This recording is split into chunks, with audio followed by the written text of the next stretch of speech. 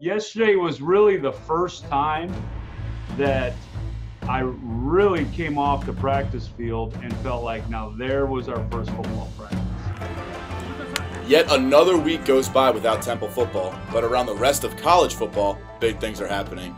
Especially in the American Athletic Conference, we've got you covered as Temple's future foes get underway with their season. We're just 2 weeks away, a little over 2 weeks away from the start of the kickoff of the Temple football season, but you don't have to wait for another edition of Inside the Nest because it starts right now.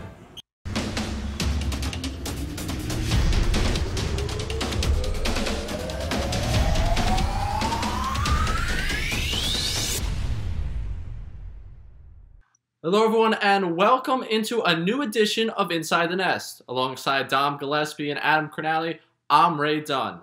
Another week of waiting for Temple football has passed. But the SEC is set to kick off this weekend, and the Big Ten announces it will have a season. Just now, it starts on October 24th. Plus, Navy battled another conference foe over the weekend, and let's just say if you turn that game off at halftime, you've missed a thing or two. But let's not talk about that just yet. Let's talk about practice and the start of full practices for Temple football. The past 6 months, it has all been about how can we safely and efficiently get things done. When it came to football, the question was how can teams be ready for game day without a real practice leading up to the season? For the Owls, that is no longer an issue. That's right, Dom. Last week, Rod Carey announced that Temple has been cleared for full practices with no restrictions. Along with that good news, Temple also was officially cleared to have all of their games played at the Link, at least for their home games, of course. That first home game will take place on October 17th against USF, but let's not talk about that game right now. First up, Navy in Annapolis. Navy is another school that struggled with COVID-19 guidelines and full practices. This program said this was the reason for its opening season blowout loss to BYU 55-3 earlier this month. But the midshipmen had a chance to right the ship against Tulane last Saturday. This one got out of hand early. The Green Wave crashed on top of the midshipmen, moving quickly down the field and getting a 3-yard score from Cameron Carroll.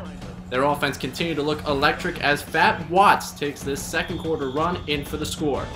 After a field goal, Tulane had pushed their lead to 17-0, but the Navy defense began to turn the tide. They allowed one more score after this sack before their offense woke up in the second half with this Nelson Smith touchdown. But this is where things really turn around, Ray. This safety, Tulane running back Cameron Carroll tries bouncing it to the outside. He is unsuccessful, and we got a one-score game on our hands. 2020 is a year for weird things, right? Anything can happen. Here's Navy passing the ball. Dallin Morris finds Michael Cooper for the score. Navy would go for two and convert. The midshipmen would hold Tulane to a turnover on downs to set up this game-winning field goal from 33 yards to mount a monstrous comeback. 27-24 is the final as Navy evens up its record to 1-1. The midshipmen sure have been getting in some work. Before they are set to play the Owls on October 10th, they will already have had 3 games under their belt. Coming up this weekend, they will take on Air Force, and following next weekend will be the heavily anticipated matchup between Navy and Temple. Both the Falcons and the Owls will be playing their first games against the midshipmen. A lot of fresh meat on deck for the boys in blue. Temple will be the first in a long line of AAC opponents as ECU and Houston loom in the distance, all of whom want a shot at Navy as they are projected to finish 6th in the conference, which is higher than their first 4 AAC opponents. Well, you don't prepare any different than if it was game one for both of us. There's nothing you can do. We try to make practice harder than games as far as tempo and hitting an amount and volume and all those things that we do. So when you get to games, it's a little easier, but game speed is game speed. I think John asked me this question last week. Is that a positive or a negative? And I think it's one and the same. The fact that, you know, they're not going to have any film on us. We're going to have film on them from this year's team. So that's positive for us. Obviously, they have game reps. We don't. That's positive for us and negative, or positive for them, negative for us. So they're both the same thing right there. Our quarterback room is way better than it was last year. And that's no slight to the guys who were there last year, but Trad's improvement and then Real and what he brings has pushed Russo. And that is a true, like, hey, you better button up and play every drill and every rep Because if you don't, this guy's nipping at this guy's heel, and then that switches who's nipping at whose heel. And it's pushed the whole room through the competition better, is really creating a group of starters and trying to say, hey, normally there are 11 starters on offense, for example, right? Well, let's try to get that to 18 or 19 that we feel good, and say that these guys, and then inside of that these 5 guys can play a bunch of different positions, and making it very versatile so that if something happens, because we're going to test now the day before the game, before we get on that bus, that's not going to knock us out of that game. This group of leaders has had more to deal with than any group of leaders I've been around, and they've handled it well. And the biggest thing they've done, and they've been forced to do this, but they've communicated to the team and back up to the coaches better than any group of leaders I've had. And they've been forced to it, right? Because a lot of it's been over Zoom. And that's the only interaction you got with people for a long time with this team. Coach Carey still has a few weeks to prepare for Navy, but there's still a lot of open competition going on in the Owls locker room. Inside the Nest reporter Sage Hurley joins us to talk more about one of those battles. Thanks, Adam. Some normalcy might just be setting in as the Owls finally have a week's worth of real practices under their belt. The city of Philadelphia loosened its health restrictions, and the field at Edberg Olsen is finally full with players ready to compete at all positions, even quarterback.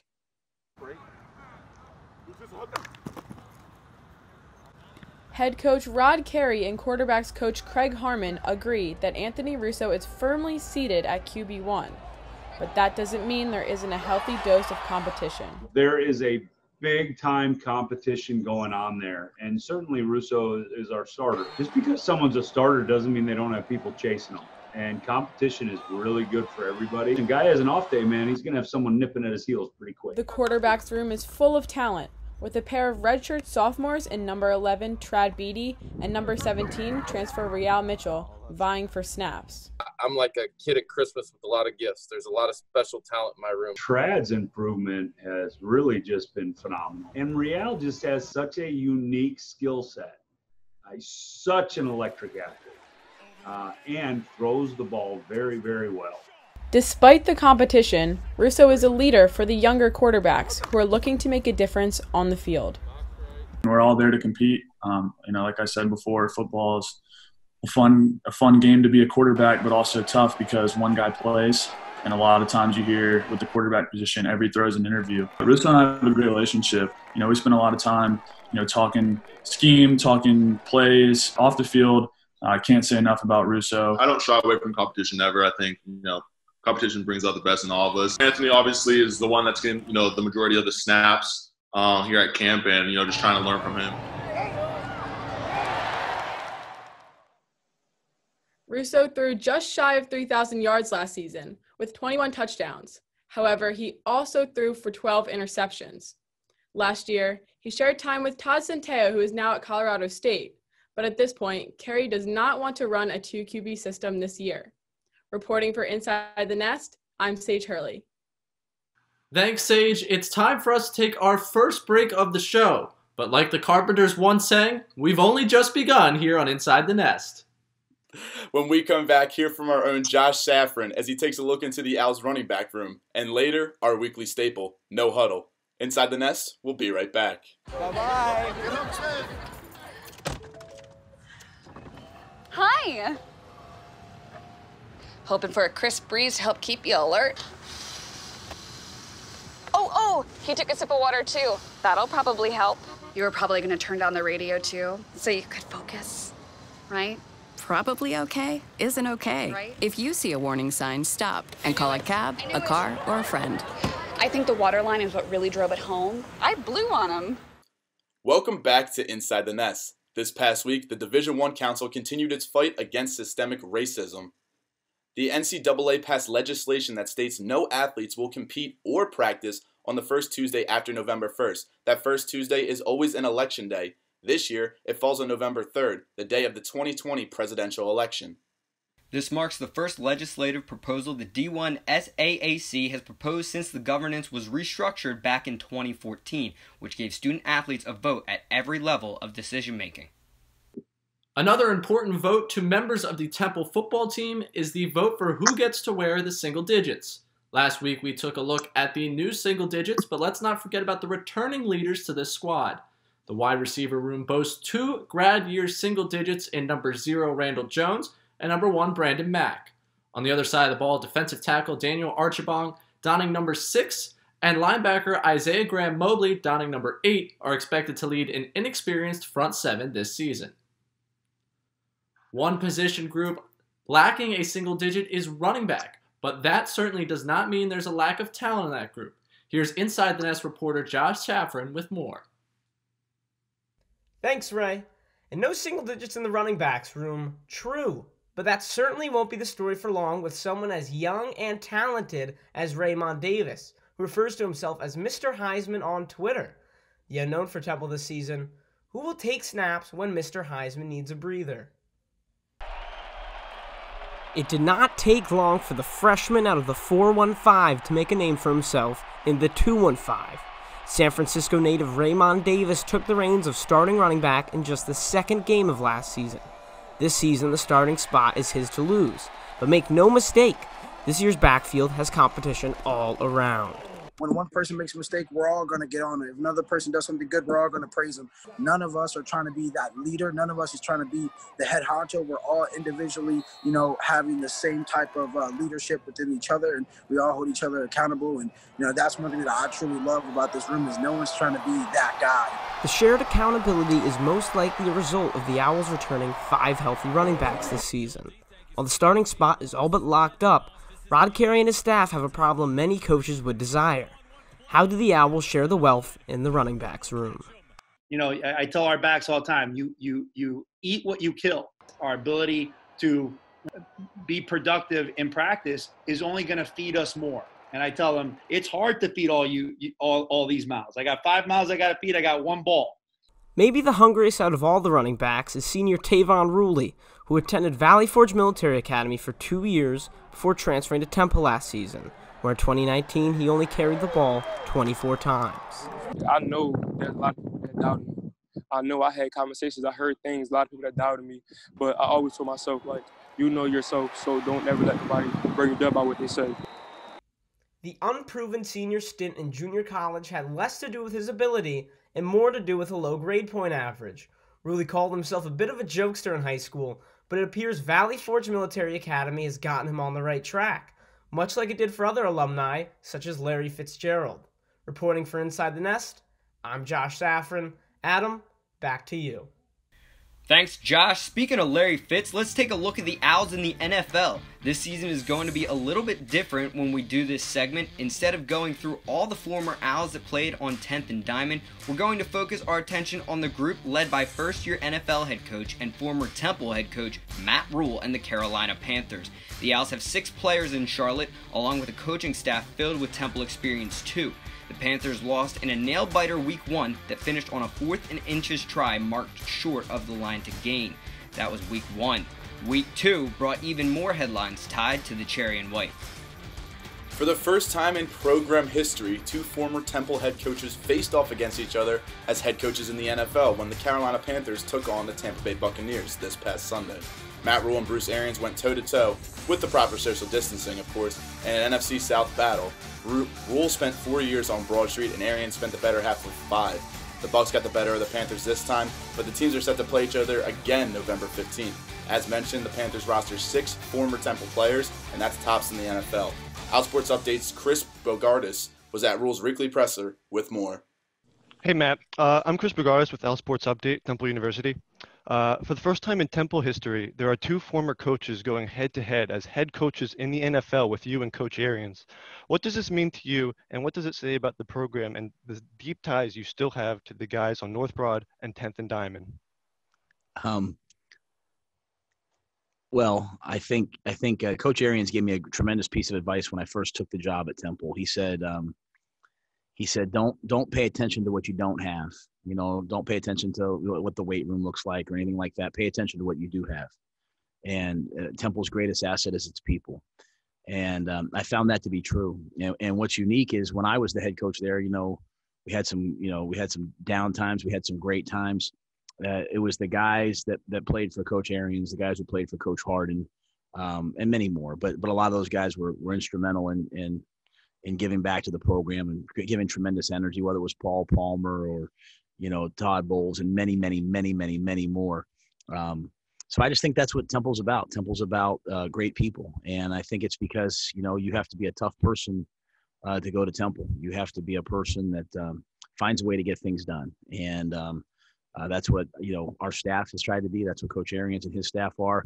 And I think what's really cool is if you look at the coaching staff at Tampa Bay and you look at the coaching staff here, a lot of his assistant coaches and people, a lot of our assistant coaches and support staff all were with us both when we were at Temple. And that's because when you were there, when you were on 10th and Diamond, you build something special together. It's time to take our final timeout. No timeout. Time for our favorite segment next on Inside the Nest. This week, Ray is putting Dom and me in the hot seat. Don't you even think about touching that remote. Much like the Temple offense, when we come back, it's time to go no huddle. Dom and Adam, I hope you're ready for some QB questions and some AAC prognostication, because you better believe I am. I'll never forget the day our landlord called and said, "Read your lease. No pets allowed." My owner tells him my dog ate the lease, but that didn't work. And now I'm stuck in a shelter. But this pit bull is ready for a new crib. I'm loving, loyal, and play well with others. So don't be intimidated by all my muscles, because the biggest one I have is my heart. That's right, I said it.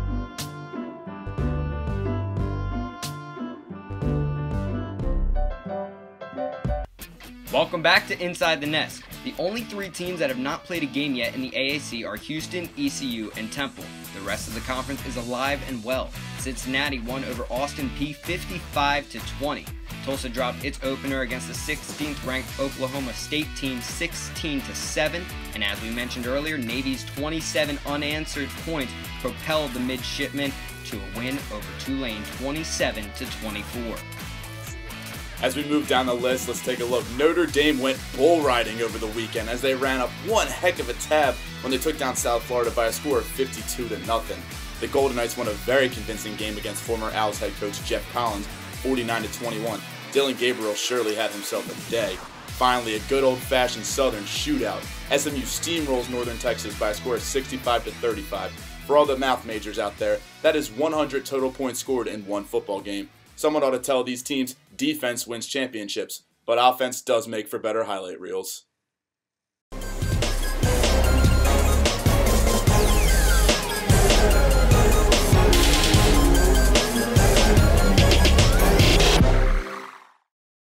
That's right, No Huddle is back. Guys, Dom got the ball rolling last week, but this week Ray has Dom and me in the hot seat. Ray, should we be worried? Always, Adam, but that has little to do with No Huddle. Back on topic, No Huddle is here with an added twist this year. One of us asks the questions, and the other two, unaware of the questions, give their answers with little to no preparation. So let's get this thing started. Earlier in the show, Sage Hurley dived into the quarterback room and what's going on there. So that leads me to the question, do you two believe that Anthony Russo will start all 8 games for the Owls this season? We'll start with you, Adam. Will he start every game? Right, I mean, when you think about that quarterback room last year with Todd Centeio getting a drive or two a game, you would think that maybe they'd run the same thing this year, but, as Coach Carey said earlier in the show, sounds like they don't want to do that this year. He sounded really adamant about that. So with that in mind, I'm thinking, I'm going to go with yes. For now, I'm going to say Russo's got the experience. I hope that he's had a good, productive offseason. I think that his main problem last year was taking care of the football. Those 12 interceptions, that's a high number. If he does that, he has the experience, he has the weapons, he has the chemistry. I think he's probably the guy, but hey, there's a lot of open competition in that locker room right now, so we'll have to wait and see. I'm going to disagree, Adam. You looked at what happened last season. Temple played Todd Centeio a lot, and he really brought a different dynamic to the offense. And then you look at Russo, he's going into his 4th season. I haven't really seen a lot of progression since he started playing his sophomore year, and you're going to need a quarterback that can do it with his legs. That's why I think Real's going to get the job eventually. You got to have someone who can bring that dynamic on 3rd down, scamper, and get those 3rd and shorts, do it with their legs. Russo's not really that guy, and if you really want a pocket presence quarterback, you really want someone with pocket toughness, you're going to need someone that can take care of the football. And as Sage Hurley previously mentioned, Russo threw 12 interceptions last year. That's got to be a warning sign. If he comes out firing the first 4 games, obviously they're not going to take him out, but I think you'd really have to light up the stat sheet for them to continue with him. The Real deal, baby. I agree with you, Dom. I think this is Real Mitchell's job by the end of the season, but this isn't my time to debate. Let's jump to the running back room, where Josh Safran broke down earlier the situation going on there. Ray Davis is solidified in his role, but that 2nd supplementary back, who do you guys believe it's going to be this season? Dom, we'll start with you.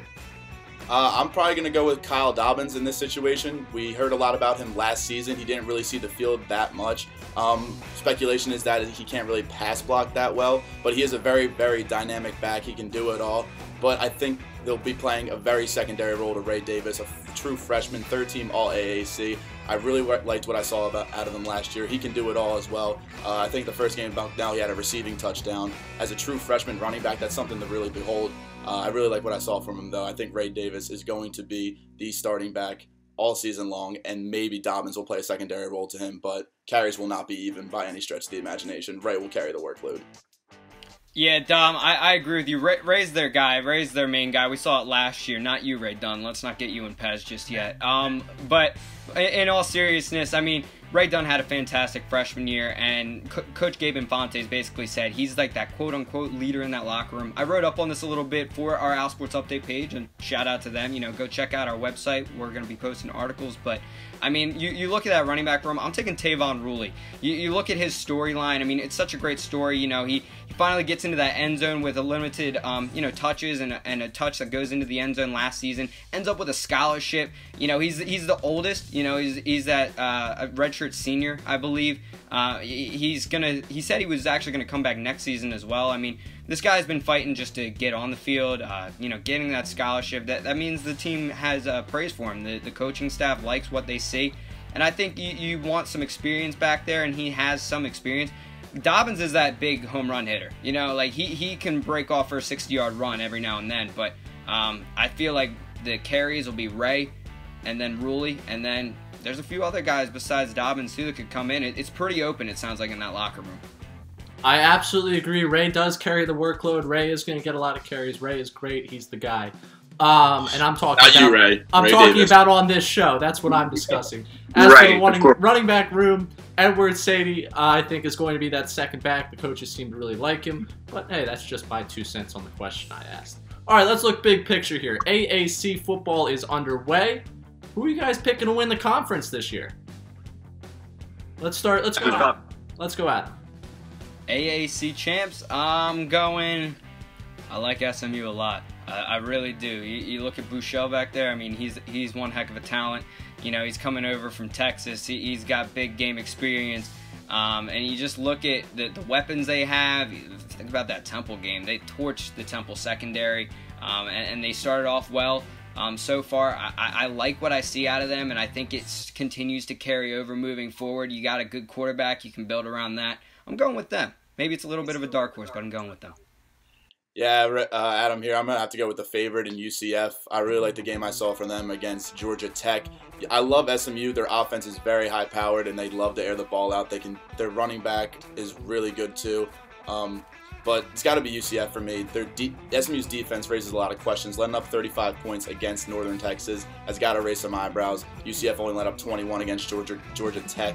And Dylan Gabriel is a dog. Pro Football Focus says he's one of the top 10 best quarterbacks in all of college football. So you got to go with the better quarterback in that situation, whether it is Bouchel or Dylan Gabriel. I like Dylan Gabriel. I'm taking UCF to win. All right, well, that UCF is where I was going to go for a little sense of difference. I like Cincy's chances, too. But let's move along. Let's move away from football for a little bit. The equinox was the other day. It's officially fall.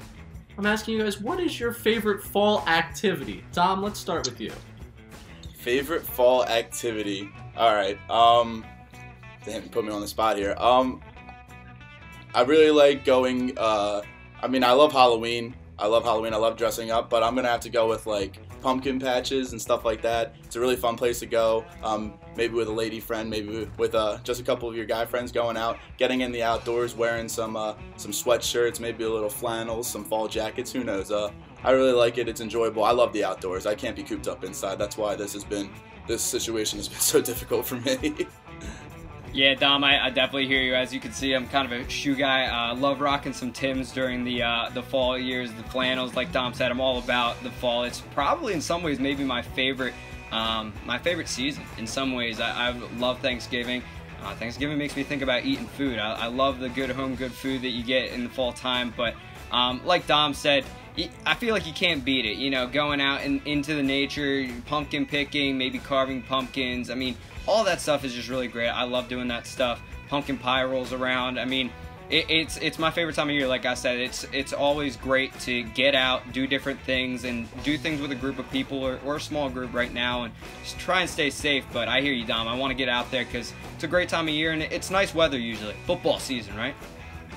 Yeah, I thought that was where the conversation was going to go, but we found out that Dom himself is a romantic, and we're very glad to know about that. But I'm big on the sweats, gray sweatshirt, gray sweatpants, outfit season. It's not, you get to bundle up a little bit, and I'm good on just sitting on the couch and watching football. So you'll see you guys outside. I'll be inside, nice and cooped up. All right, let's wrap this one up. Last question here for No Huddle. The best position group on this Temple football team. Adam, we'll start with you. Best position group, easily. Wide receiving crew. It's tight. It's experienced. Jaden Blue had a great year. Brandon Mack had a great year. You got 3 single digits. Randall Jones coming off that redshirt year. He's an experienced guy. He's a leader in the locker room. Easy. Wide receivers. I don't think anyone could disagree with you there, Adam. It's got to be the wide receivers. Like you said, 3 returning single digits. Jaden Blue eclipsed 1,000 yards last year, not even as a single digit. That season, he was kind of a breakout star. Rod Carey didn't really see it that way. He knew Jaden had the talent. You go back to 2 years ago, I think Jaden only had a handful of catches, and he absolutely burst onto the scene last year. One of the best receivers in the AAC. Best slot receiver in the AAC, in my opinion. So it's got to be those wide receivers. You got Brandon Mack. He said last year any jump ball's got to be his, so hopefully we'll see a little bit of that action. Big-bodied receiver. I think he's 6'5". It's got to be receivers for me. Yeah, it's got to be receivers for the reason you guys went there. Mack, Blue, throw Randall Jones in there with his health. Jose Barbone going to get some tick this season. So you're looking at a really experienced and talented crew.